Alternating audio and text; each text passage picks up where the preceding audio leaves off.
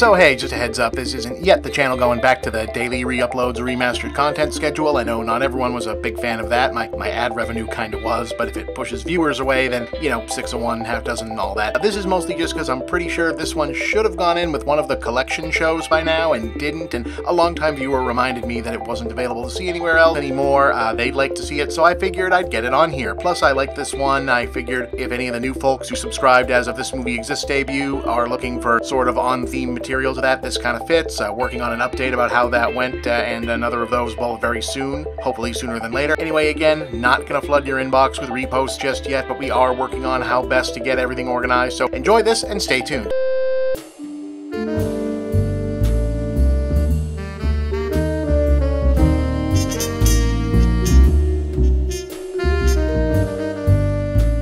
Okay, so when I want to do one of these things about something that's brand new, I'm supposed to try and not just review the new thing, because it's not really technically a review show, that's the other show, and I should frame it around some other aspect, but I can't really think of a better reason to do a Dark Crystal Age of Resistance episode right now than to tell everyone that they need to absolutely go and watch the Dark Crystal Age of Resistance right the hell now, so I guess this basically counts as a review if you want to get technical about it, and also the supposed to rules on this mainly come from, well, me, so fuck it. Anyway. Movies are weird! But the 1982 Dark Crystal is probably one of the weirdest, at least one of the weirdest ever released by major studios into theaters with serious money behind it. It was a passion project the Muppets created Jim Henson, essentially his and his company's equivalent to Walt Disney's Fantasia, a big bold swipe at taking the unique art form they'd elevated to massive commercial success and leveraging it to push not only themselves but mainstream cinema and audiences out of their comfort zone into a more sophisticated, artistically daring space. And unfortunately, just as with every other part of the original release of Fantasia that wasn't Sorcerer's Apprentice, the audience reaction was mostly to go huh and stay far away, leading to a major box office failure and eventually cult classic status on VHS and TV, which is why when they went for a follow-up, they said, okay, maybe let's try putting some famous humans and song numbers into this one, and got Labyrinth. Now, I'm not on the team that loved the original Dark Crystal as a kid and thinks it's a legitimate great film, one of my favorites, but it's not hard to see why it was a hard sell at the time, a 100% straight-face, no illusion breaks dark fantasy saga set on an alien world of entirely unearthly geography, architecture, flora, fauna, and every character and animal played by some combination of puppet, animatronic, or suitmation actor inhabiting an inhuman creature designed by fantasy artist Brian Froud. There are no humans, and even the human-looking characters don't look all that human. Plus, while there is a story, it's not necessarily a page-turner. The alien world of Thra is ruled by a coven of evil aristocratic humanoid vulture monsters called the Skeksis, who've corrupted the planet's balance by using its power source, the Dark Crystal of the title, to drain life essence from other living things to prolong their own lives. The last two surviving members of a once prosperous race called Gelflings are charged by the wise woman Aughra, the sage-like mystics, to end the Skeksis' power by trekking to their castle and restoring a broken shard of the crystal in order to make it not dark again, unravel a secret twist to the origins of the Skeksis themselves, and save the world. So, a fetch quest, basically. The thing of it is, the plot and characterizations were somewhat straightforward and arch, in part because Henson's original concept for the Dark Crystal was to immerse audiences so completely into the alien world that the characters would all speak alien languages with subtitles, so it had to be fairly easy to follow, and it is, particularly since the final version dispensed with the fake language gimmick and essentially provides a non-stop sit back, sink in, and let the world wash over you effect that you're either into or not. The point is, even people who loved this movie never really expected to get more of it, because even if it had been successful or widely remembered, of which it was neither, it wasn't really built to be expanded upon. Its lore was designed to feel similar to a lot of other lore, so you could pick it up right away and groove on the immediate feel of the events playing out in front of you. The characters are meant to be recognized as what they are in visual terms. I mean, the Skeksis are disgusting humanoid buzzards wearing the rags of decrepit old-world Baroque aristocrats. The metaphor is not subtle, and what actual story there is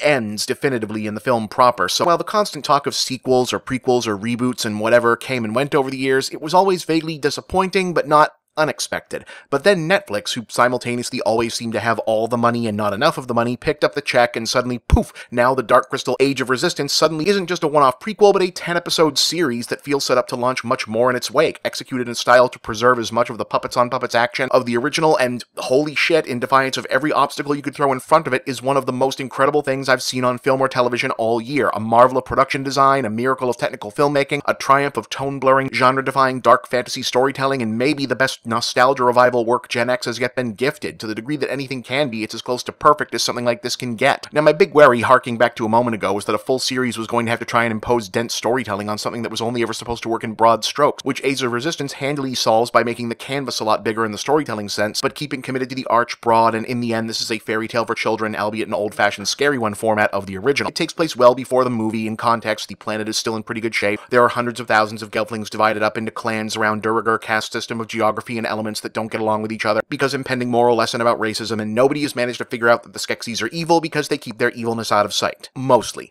But because they've turned the Dark Crystal dark by doing evil experiments on it to gain power, and things have started to go wrong in the environment, and when their head scientist discovers they can also use it to siphon the essence, i.e. souls, out of gelflings to make themselves functionally immortal, they take the whole cartoon caricatures of the rapacious upper class thing from about an 8 to Dracula in like a weekend, and the Age of Resistance ultimately reveals itself as the story of how the genocide described as preceding the first movie began and who resisted it. Presumably we're meant to think not too hard about the fact that we already know the good guys are eventually going to lose. Now that's a lot of balls for the show to keep in the air just in the premise alone, and the series adds to it by also opting to give answers to exactly how things from the first movie like the Gartham, the Crystal Shard, the Skeksis' overall attitude came from, along with tweaking their backstories and their relationship to Mother Aughra and the Mystics, and that they managed to pull all of this off is pretty stunning, and I'll admit I was concerned that it felt like the first half of the series was dedicated to the no less than 5 main character good guys from the various different parts of the world trying to catch each other up on the full plot using psychic plot sharing device, but it really works and it all clicks into place, turning out to have been a really good move to have given everyone so much time to establish themselves, and despite how tremendously grim this eventually gets, there's really no beating around the bush that this is a series about how a bunch of elf muppets very gradually figure out that the gods have decided to kill them and they are pretty much screwed. I appreciate the amount of levity that it throws in, like a very distinct pause in the regrouping where it seems to dawn on the ostensible main hero guy for the first time that there are in fact 2 lead female characters on his team, and he's processing like, wait, is this one of those?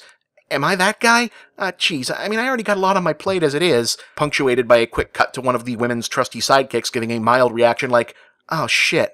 Am I the Krillin? But the secret sauce turns out to be the Skeksis themselves. These things scared the shit out of a whole generation who saw the first movie, and seeing more of them here only serves to cement them as the nastiest things the Henson folks ever conjured up. They already look like the stuff of nightmares, and seeing them flail around on screen for 10 full episodes as effectively an entire family of monster-shaped Ramsay Boltons who only exist to torture, maim, and torment smaller, more adorable characters and have fun doing it is some of the most disturbing shit you've seen on kids or regular TV in years. I'm dancing around spoilers, but there's a person who should have known better gets their comeuppance beat near the back end of this that's going to traumatize the shit out of younger viewers in a good way, and man, it's been a while since something like this went there. Anyway, I'm sure that there's going to be more to say about this, as there's, more to this, but as it stands, this is a hell of a thing, and if you haven't seen it yet, you should be seeing it. I'm Bob, and that's the big picture.